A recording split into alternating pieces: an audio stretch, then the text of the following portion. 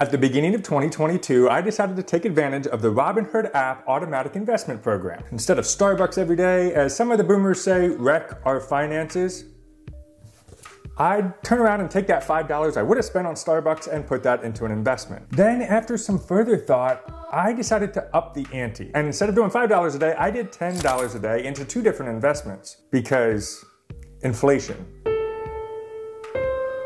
After all, a $5 Starbucks is kind of hard to get nowadays. It's more like $7 or $10. So what I decided to do is take $5 a day and put it into an S&P 500 fund, and then another $5 a day and put it into a cryptocurrency. Crypto versus stock, which one's gonna perform better? And how does this actually look after 304 days in this year so far? We'll find out all of that, and if you stick around, I got some bonus tips to share with you at the end of the video so that we can become better investors in 2023. Okay, let's get started with, first of all, discussing the plan. So, a lot of people say, I don't have enough money to get started with investing, and I get that. I've been there.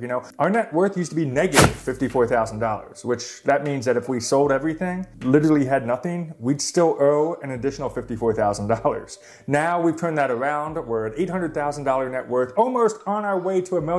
And I bet if this year didn't stink, we'd be there. Man. But, to get started into this weird world of investing, how do you actually do it? Well, the best thing is you got something like Robinhood, and the reason I like that is it has 0 commissions. You can go in, you can buy a company, you can buy a stock, and literally it doesn't cost you extra money on commissions. And they have an automatic investment program. So what I decided to do, instead of going in and having to buy $5 into crypto and $5 a day into the S&P 500, I set it up automatically. Robinhood does all the work. So if you want to get Robinhood, get yourself a free stock, link in the description below. Now my very first $5 a day, go into VOO. This is the Vanguard S&P 500 ETF. Right now going for $356.06. Now, right down below here, if I scroll out to 1 year, look at what has happened. Now this is the stock market of 2022. It literally went down, and it was at, I think at the bottom like 22% down on the year. You can see right now, this particular one down 15.86%, tracking the S&P 500, meaning that the stock market is currently down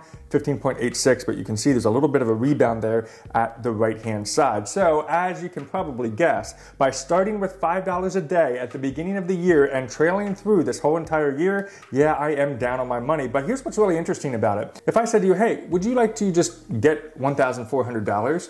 You'd probably be like, well, yes. That sounds great. And that is, as I look back, how easy this was. Even though I'm down on my money, if you look right down below here, look at this. I have 4 shares that I built up over this last year with a market value currently at $1,462. Now, if I decided to sell right now, which I definitely will not, I will have $1,462 extra dollars. But what's really interesting about this is it only started with $5 a day.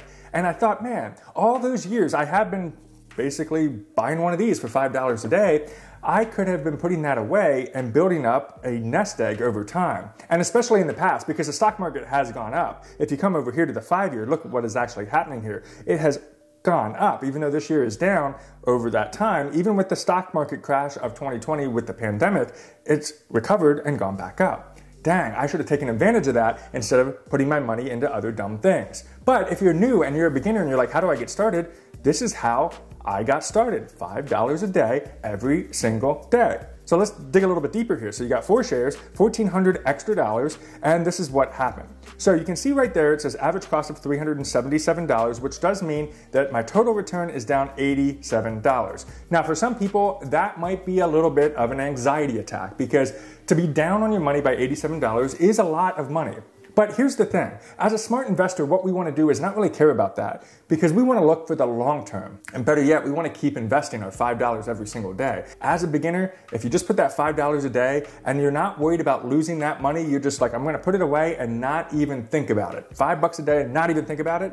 Come back in like 5 years, and then let's see where this is. Now, certainly our shares are going to be much higher, our market value will be much higher, and the goal would be our total return is much, much higher. That is what we're looking for with the S&P 500. So let's take a look at the other investment I made, which was in Ethereum. Now, this has been a wild roller coaster the entire time since I started in January. So literally January 1st, put $5 in, and every single day have watched this thing go up, up, up, and oh my gosh, down. And even if you look right here, now as of the recording of this video, this was the day that Elon Musk just recently bought Twitter. And as a result, there was a lot of money flowing into Dogecoin, but also into Bitcoin, Ethereum, and Shiba Inu. And you can see there's quite a bump up here. If you go over here, bumps up to $1,600 and then fell back down from that 1600 level down to where we are now at 1568 just today.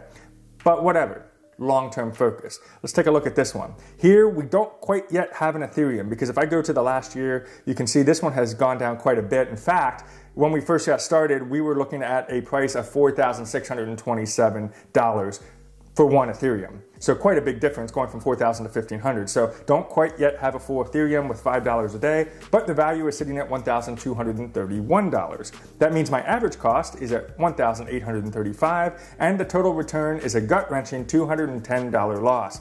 This has gone up to at least $400 or $500 loss.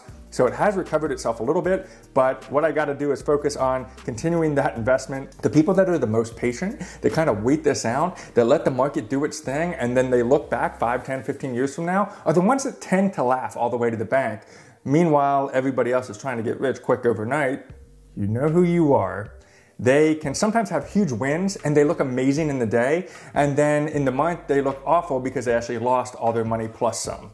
I don't want to be that person. So before I get to the bonus tip, let me show you, if you're new to Robinhood and you truly are interested in setting up this $5 a day, again, the specific funds that I selected are not investment advice. I'm not saying that they're the best funds. You got to do your own research. But if you're interested in doing the automatic investment, here's what you can do. One thing I like to do is I always like to fill my buying power up. That's at $61. Now, all you have to do is transfer funds from your bank account into Robinhood. The reason I like to do that is so that way I always have cash available, and when that starts going down to about $20, I'll fill it up with another $100 or $200. That way it always has enough money to pull that $5 a day to put into both of my funds. So that's what I do, and all I have to do is go over to the transfer button, which you can find by clicking on the little human stick figure and then hitting transfer to Robinhood. Make sure your bank is linked up, and then you can decide as much money or as little money as you want to transfer. It does take a couple of days to transfer from your bank account into Robinhood, but another really cool thing about this app is that they give you instant buying power, which means that they'll give you that money before it even transfers from your bank.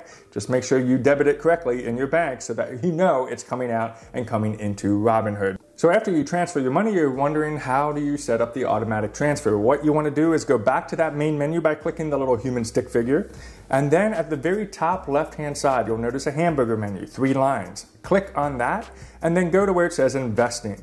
Once you go into that menu, you're going to scroll down to the bottom, and you'll see where it says recurring investments. This is the magic. This is where it happens.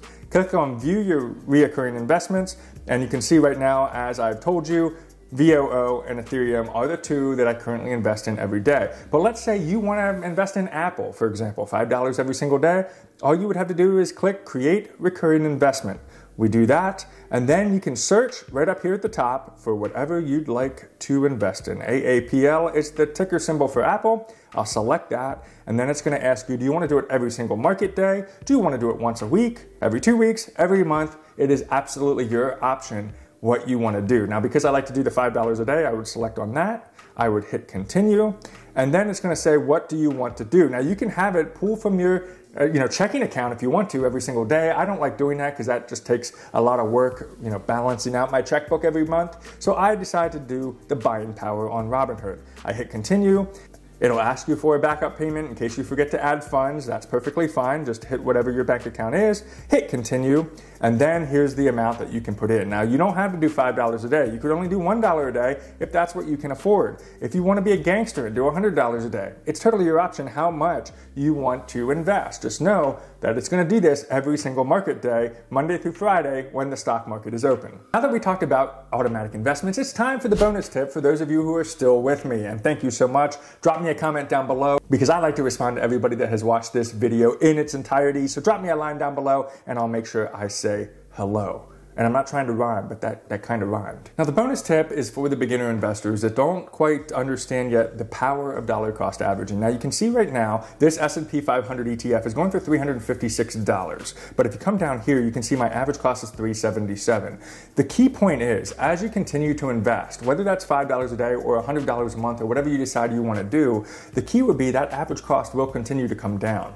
A lot of people miss the mark on this. And what they'll do is they'll invest, let's say, up here. So if you invested back on, let's say, January 28th, 2022, you invested there and it was at $406 a share. Let's say you bought an entire share of VOO at $406. Well, what would happen now is you're very, very sad because you're sitting at $356. And so you're going to think, wow, I'm down on my money significantly. In fact, I'm down an entire 15% on my money. That's a lot. That's kind of sad. That's depressing. And you might end up selling.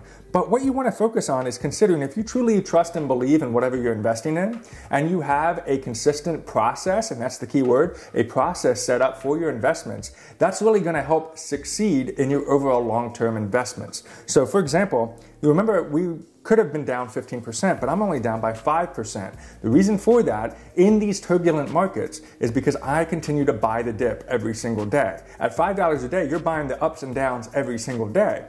So now my average cost has gone from what was $400 when I was investing back in January to now only $377, which means that once this rises back up to $377, I will now be breaking even on my money. Let's say it rises up to $380, $390, $400, or back to where it was at $450. Then I'm going to be positive on my money, and that's exactly what we want. But what I don't want to do is just sit here and hope it comes back up to my buy limit of $400. I want to get profit on my average cost. Now, as I continue to invest every single day, right now, because the price right here at 356 is lower than the 377, I'm going to continue to bring that average cost down little by little, day by day. So that's one thing to think about in your process. Do you have a trust and belief system to have a consistent investment schedule to take advantage of the highs and the lows?